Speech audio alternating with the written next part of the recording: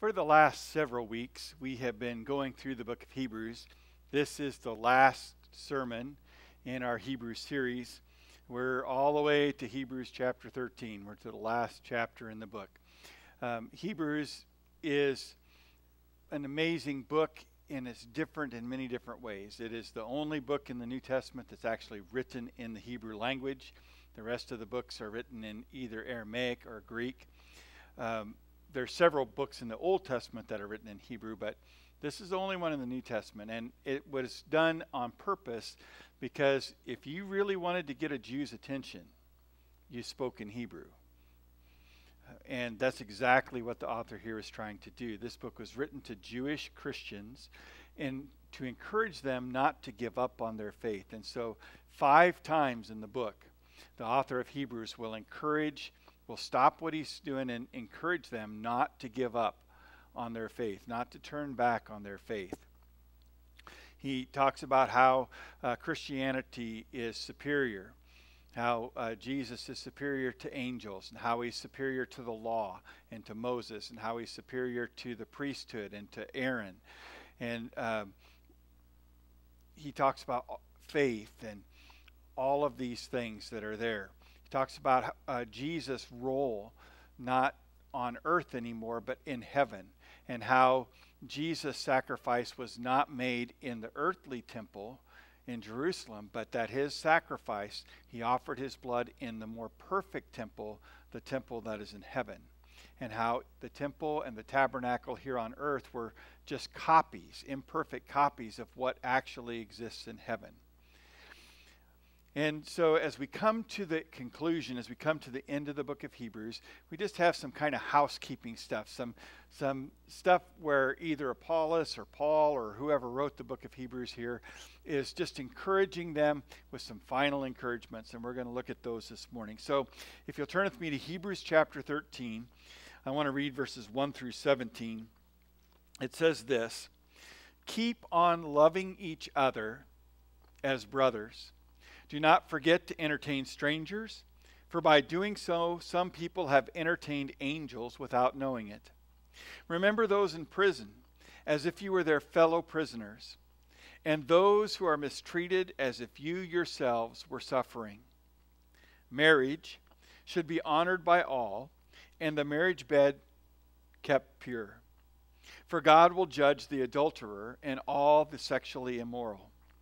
Keep your lives free from the love of money, and be content with what you have, because God has said, 'Never will I leave you, never will I forsake you.' So we say with confidence, 'The Lord is my helper. I will not be afraid. What can man do to me?' Remember your leaders who spoke the word of God to you. Consider the outcome of their way of life and imitate their faith. Jesus Christ is the same yesterday, today, and forever. Do not be carried away by all kinds of strange teachings. It is good for our hearts to be strengthened by grace, not by ceremonial foods, which are of no value to those who eat them. We have an altar from which those who minister at the tabernacle have no right to eat. The high priest carries the blood of animals into the most holy place as a sin offering, but the bodies are burned outside the camp. And so Jesus also suffered outside the city gate to make the people holy through his own blood. Let us then go to him outside the camp, bearing the disgrace that he bore. For here we do not have an enduring city, but we are looking for the city that is to come, the New Jerusalem. Through Jesus, therefore, let us continually offer to God a sacrifice of praise, the fruit of lips that confess his name. And do not forget to do good and to share with others, for with such sacrifices God is pleased. Obey your leaders and submit to their authority. They keep watch over you as men who must give an account. Obey them so that their work will be a joy, not a burden, for that would be of no advantage to you." just a lot of practical things that the author here of Hebrews brings out. And so we're going to break several of these things down, but we're going to break them down into two categories. So the first category that we're going to deal with are social duties for the Christian. Those things that we're called to do socially as we interact with each other. So the first point is social duties for the Christian. Social duties for the Christian. The first area that he mentions underneath that is brotherly love. In verse 1. Verse 13:1 says, "Keep on loving each other as brothers and sisters." We're reminded that Jesus said that the world would know that we are his disciples by the way that we love one another. It's not the building that sets us apart as Christians. It's not, the ceremonies that we go through, the fact that we light candles at the communion table. Jesus said it was by our love for one another that the world would know that we belonged to him.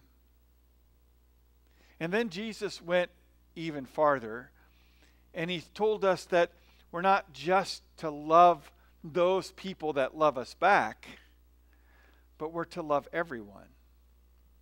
That we're to even love our enemies. And that's hard to do.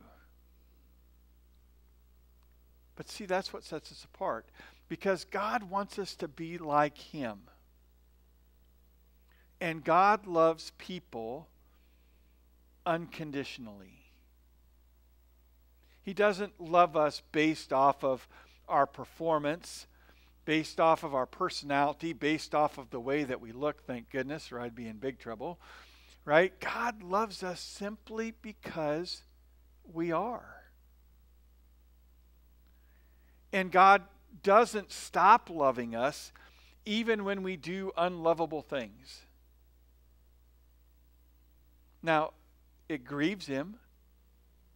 It makes him very sad when we do those things, but it doesn't make him stop loving us. And sometimes I think until you become a parent, it's hard to understand that kind of love.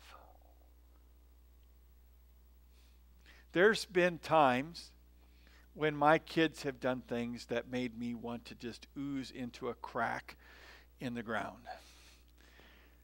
But it didn't make me stop loving them. I still love my kids unconditionally, even though they sometimes do things that drive me crazy. And that's the way God loves us. And God is calling us to love other people that way. You see, if I really love others, I won't want them to spend the rest of eternity separated from God. And I'll do whatever is necessary to share with them the love of Jesus Christ. The Bible says that if we only love those people that love us back, then we're just like the rest of the world. It's our unconditional love for others that makes us like Jesus. And that's what we're called to do. Secondly, it says there that we need to be hospitable. We need hospitality. Hebrews 13:2 says, "Do not neglect showing hospitality to strangers, for by this some have entertained angels without knowing it." That's an interesting passage, isn't it? We're called to show hospitality not just to the people that we like, not just the people that we care about, but to strangers as well. And the author here of Hebrews says that people have actually entertained angels without being aware of it. I thought all angels had wings. Well, there must be some without them, because I think that'd be a dead giveaway, wouldn't it? It says here that some people have actually actually entertained angels unaware. You see, God wants us to love others and to treat them with the respect that they deserve.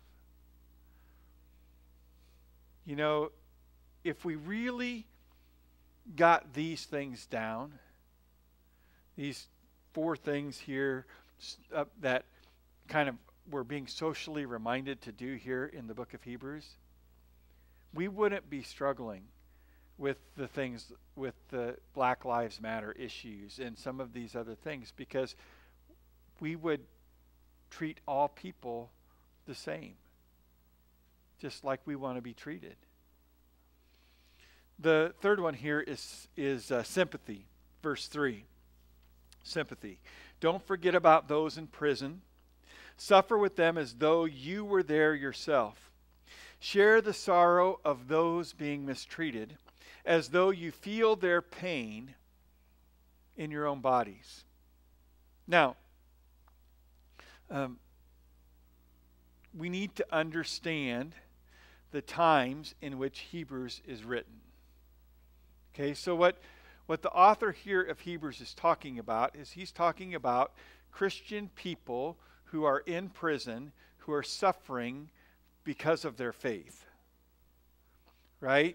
So if we remember our history, there was this guy who was emperor of Rome by the name of Nero, who burned certain kind of slummy parts of Rome, and then when everybody got really upset about it, he blamed the Christians. And that caused this tremendous persecution of the church. Early writers in history said that streets were lit at night by Christians who were burned at the stake. Christians were herded into colosseums, and wild animals and lions were turned loose on them. Both Peter and Paul will die as martyrs of their faith due to the persecution that results from Nero. Oral tradition, so it isn't actually in Scripture, but what was passed down from one generation to the next, from father to son, so on and so forth, that's oral tradition, tells us that Peter was crucified upside down because he did not feel worthy to die in the same manner as Jesus. And oral tradition also tells us that Paul was beheaded, and that was probably because he was a Roman citizen. In one passage of Scripture where Paul is imprisoned, he writes, and he said he has been delivered from the mouths of the lions. I think that probably what's happened is that it has been decided that he would not be forced into the Colosseum with many other Christian people, probably because of his Roman citizenship. And so we know he didn't die that way. Oral tradition says that he was beheaded for his faith because of his Christianity. So what the author here is writing is he's saying that we should have sympathy. We should struggle right along with those who are suffering for their faith in prison.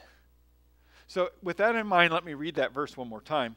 It says, don't forget about those in prison. Suffer with them as though you were there yourself. Share the sorrow of those being mistreated as though you feel the pain in your own bodies.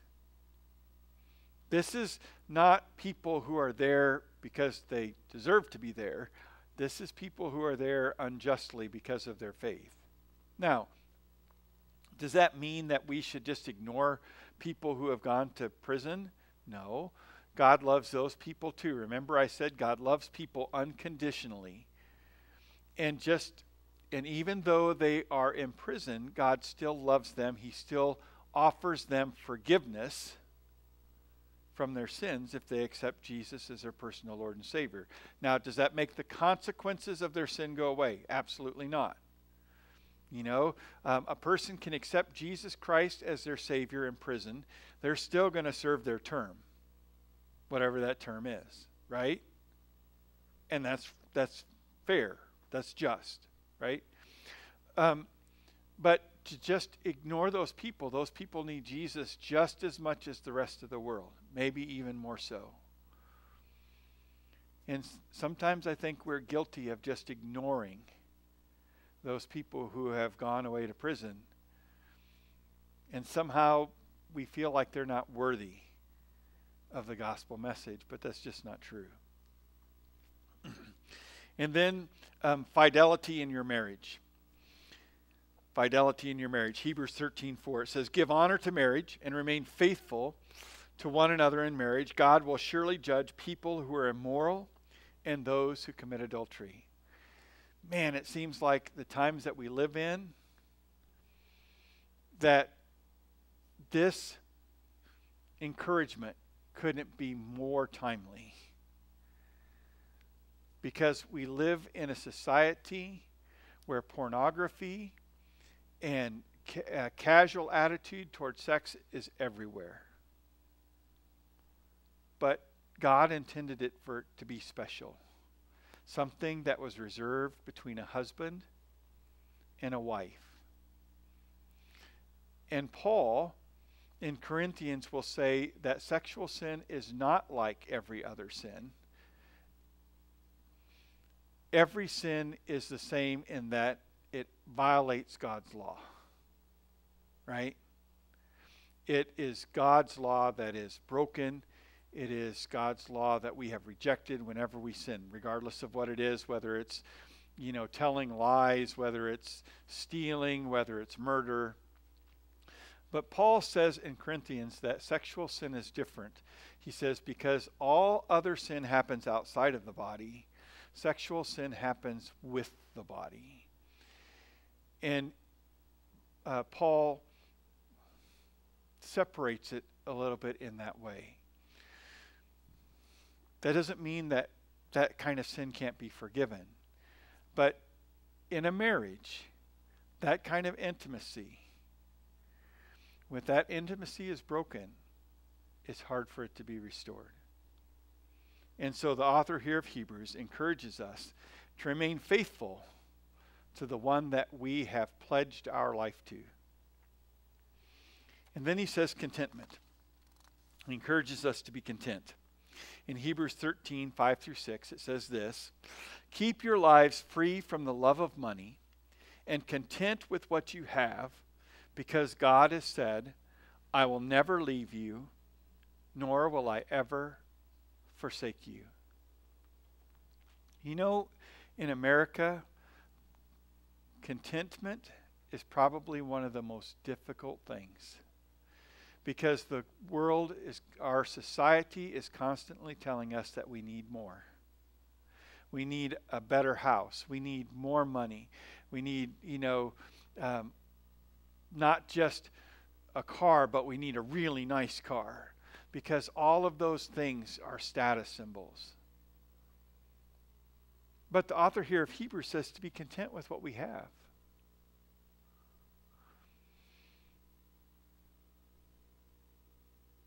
The thing, when someone passes away, like Wayne did, this early this morning, what it always reminds me of is this. When you came into this world, you came with nothing. And when you leave this world, you can take nothing with you. You leave just exactly the way that you came. And everything that you acquired for yourself instantly belongs to somebody else. You can't take it with you. And I have been around a lot of people at the end of their life. And I can tell you with certainty this. What is most important to those people when they come to the very end of their life is not the things that they have. It is the people and the relationships that are around them. That is by far the most important thing when people come to the end of their life. And what's so very sad is that it takes death for people to finally acknowledge it. Because we spend all of our life bombarded with things, and we forget what's really, really, truly important. You see, it's the things that you do for others that really lives on. The lives that you impact.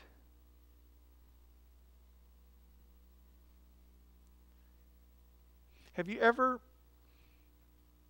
spent your life doing something that you thought was really important, only when you come to the conclusion of it, find that you were chasing after exactly the wrong thing?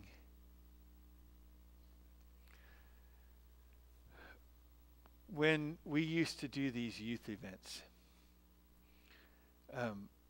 when I was a lot younger, we had this game that we played.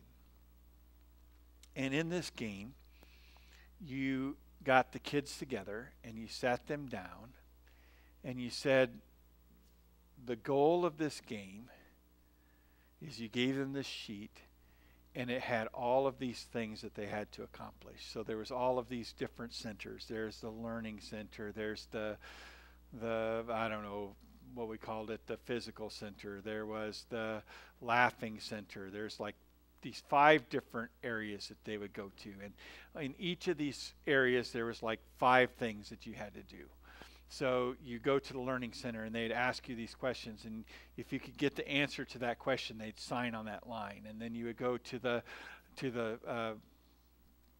physical center or the health center, wherever it was, and you do so many sit-ups and so many push-ups, and they would sign this line. And you go to the laughing center and you'd have to tell a joke, and they would sign the line, and all of these things.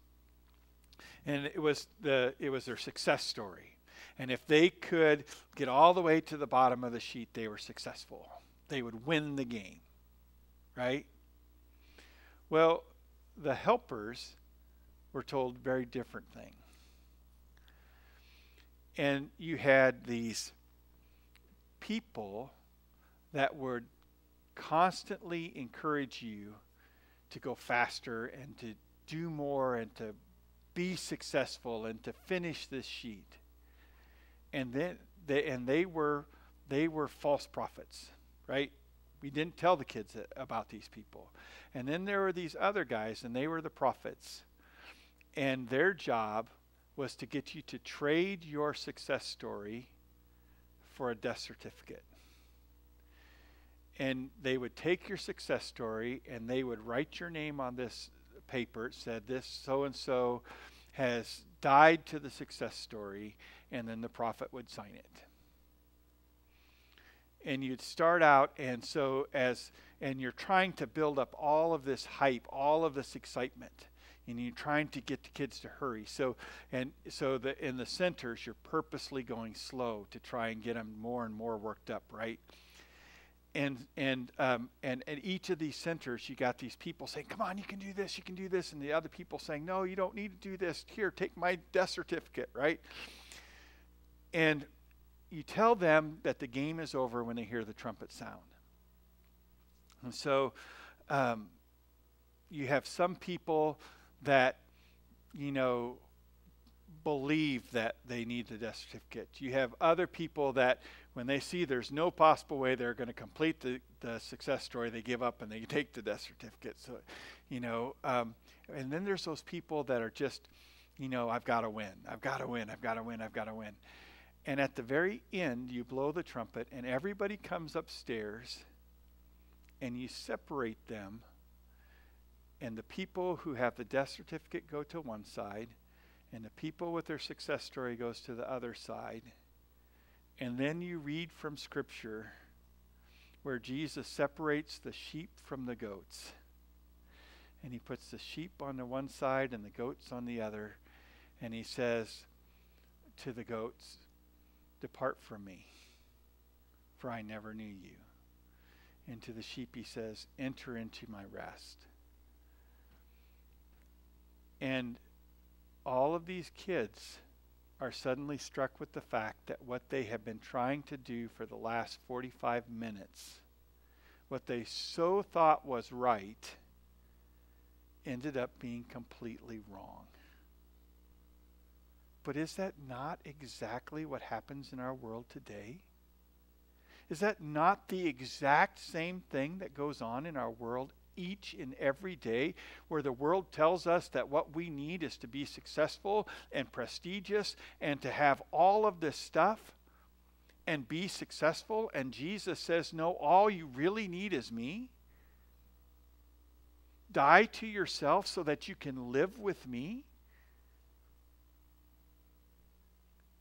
And when we step into eternity, it's going to be exactly like that game, because we're going to be separated like sheep and goats. And the people who have bought into the world and its standard will go away. And the people who have died to themselves and accepted Jesus Christ as their personal Lord and Savior will inherit heaven and eternity. We need to be content. Man, I've got to hurry. I'm just about out of time and I'm only halfway through. Okay, so we got to go a lot faster here. The second is religious duties. Religious duties for the Christian. The first is follow spiritual leaders. Hebrews 13:7. Remember your leaders who taught God's message to you. Remember how they lived and died. Copy their faith. And so I think there's a couple of really important things as we look here. That is that we as Christian people have a responsibility to follow our spiritual leaders, those who are the elders in our church, those who are instructing us. But then there's also, I think, a tremendous responsibility here for those who are leaders in our church, for our ministers and for our elders, because it says there, they are encouraged to follow our example. And so those of us who are leaders, we have a tremendous responsibility to make sure that we are doing it in right. So that we, like Paul can say, the Apostle Paul, we can say, follow my example even as I am following the example of Jesus Christ. A good leader doesn't push from behind. A good leader leads by example and tries to make people like him or her. Right? Moving on. Be steadfast in doctrine. Hebrews 13:8-9 says, Christ Jesus is the same yesterday, today, and forever. Do not let all kinds of strange teachings lead you into the wrong way. Your heart should be strengthened by God's grace, not by obeying the rules about foods which do not help those who obey them.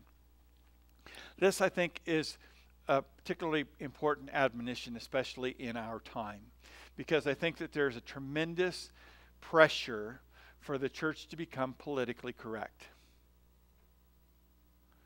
I'm sorry, but this has been around a lot longer than the United States of America has been around, and certainly longer than our current society has been around. Because the societal norms of our day are not the same societal norms that they were 50 years ago or 100 years ago. Right? And they will change again. But what's in this book does not change. It does not change. And you can deny truth all that you want to deny it, but it does not change what is true. Are you with me here on this? I can say that the sun revolves around the earth, and that the earth is the center of the universe. I can say it. I can absolutely believe it, but am I right? Nope. I'm not, because, we know better. I can say that, I don't know. I can say that I can live however I want to live, and it doesn't make any difference. Is that true based off of what this book has to say? No, it is not. And it doesn't matter how many people say it. It doesn't matter how many people parrot a lie, it does not make it true.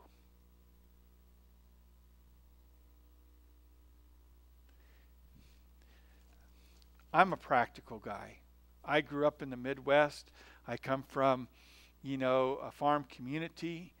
I struggle with some of the things that I see today. People that claim that they can be whatever gender they want to be just by saying it. A farmer knows that you are what you were born with. That's just the way it is.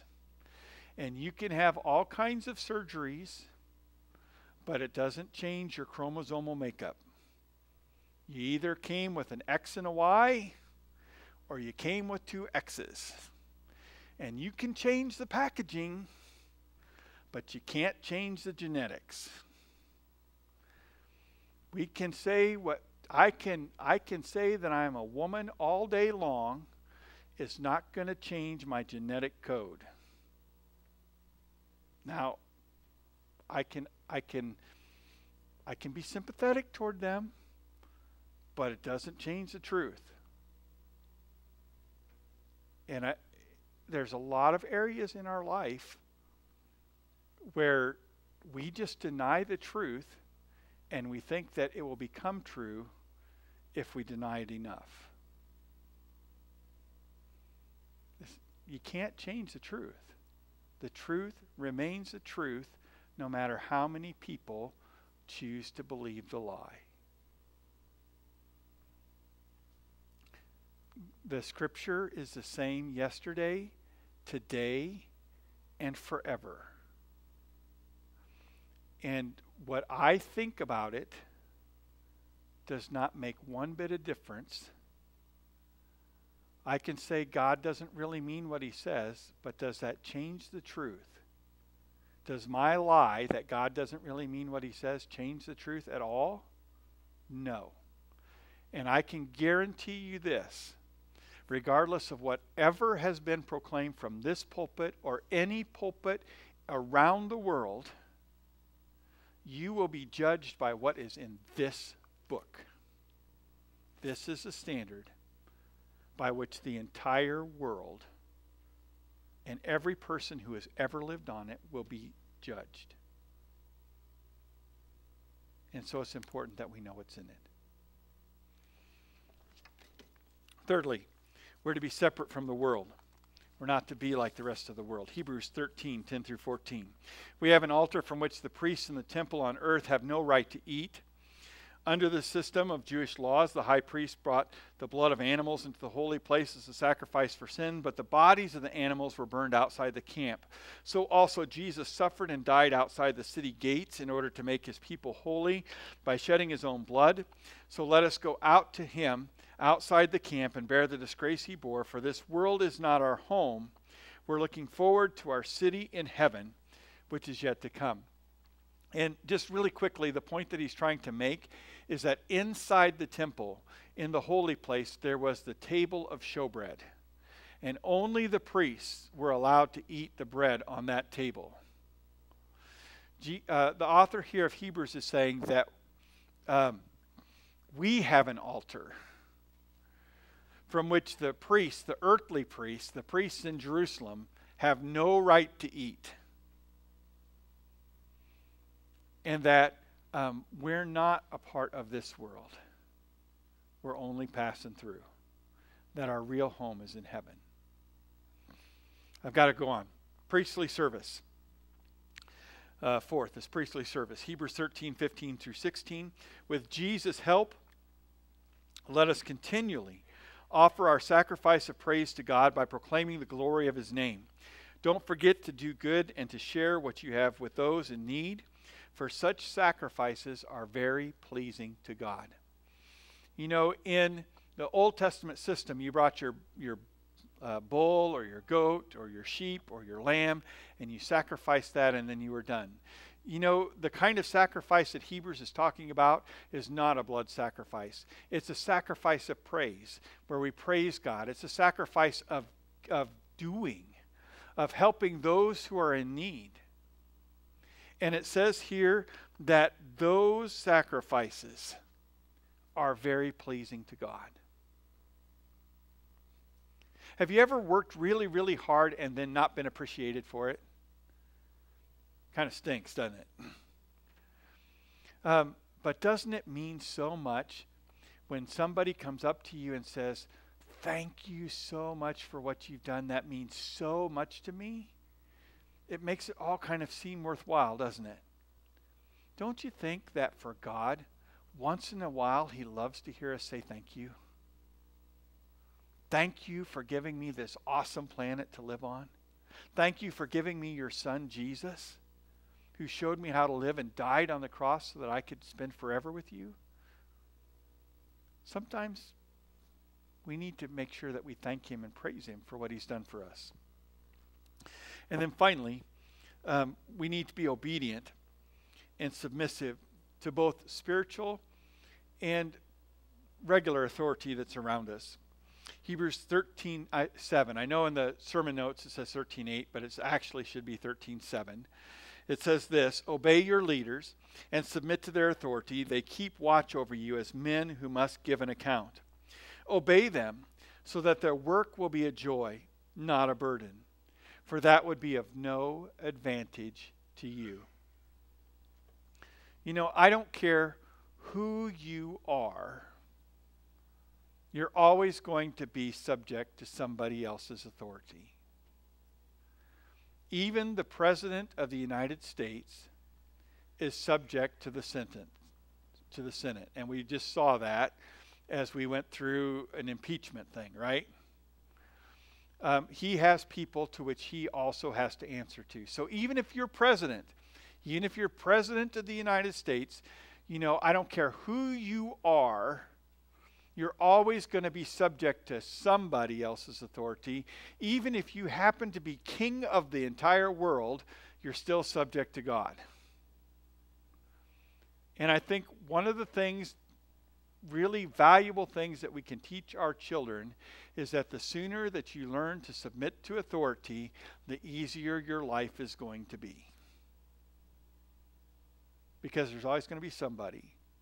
If it's not mom and dad, it's a teacher or a professor at school or a police officer or a judge or your boss.